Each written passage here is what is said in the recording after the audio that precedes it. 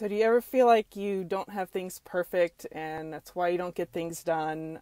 Or for example, for me, like I don't have any makeup on, I could use as an excuse to not get stuff done. That's the family version of GSD. Hello, Pete.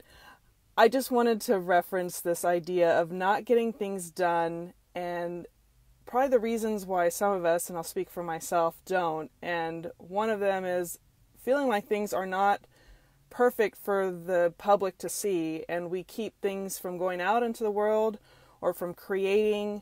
And someone reminded me yesterday that GSD, you just have to get stuff done and don't expect perfection. Ironically, there's a lot of resistance when you try something new, so you don't have consistency, which Pete, who's following me right now, is reminded me that, these videos can make a difference for different people out there, and that the value you have, you need to share in the world, and the wisdom that we pick up along the way shouldn't be held within us. And you don't need to be perfect or have things perfect to let them happen or make them happen. And the resistance that we have initially ironically keeps us from having the consistency, which the consistency is what allows us to not necessarily be perfect, but to perfect upon or improve on what we're trying to put out there in this world. And sometimes when that resistance is going on, we're just not wired to do those types of things all the time. And so there is that, like, even when you do a weight workout, that first set of weight, or that weight you're trying to push, can feel really just uncomfortable and difficult.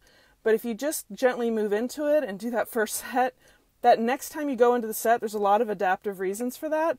The next set feels like you're rocking it, and it feels better and easier. And so that's a very short-term explanation of how things can get easier and better over time if you just have the consistency and the belief in yourself that this is a process and that it can change. And thirdly, and most importantly, if it's not part of your repertoire of what you do every day, you need to put it on your to-do list. And for me, it's a non-negotiable.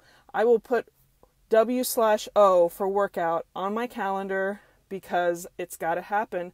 And even if it's only 15 minutes and not perfect, I'm going to have the consistency and keep doing it. So those are my three things is don't expect perfection. And that's something I have to really work on and remind myself that you don't need to be perfect. You need to just put it out there and understand that resistance is part of the process. And then lastly, just make it a non-negotiable and part of your to-do list. So until next time, I'm Melissa Cady, the Challenge Doctor, and the family version, GSD, just get stuff done. Take care, y'all. Bye-bye.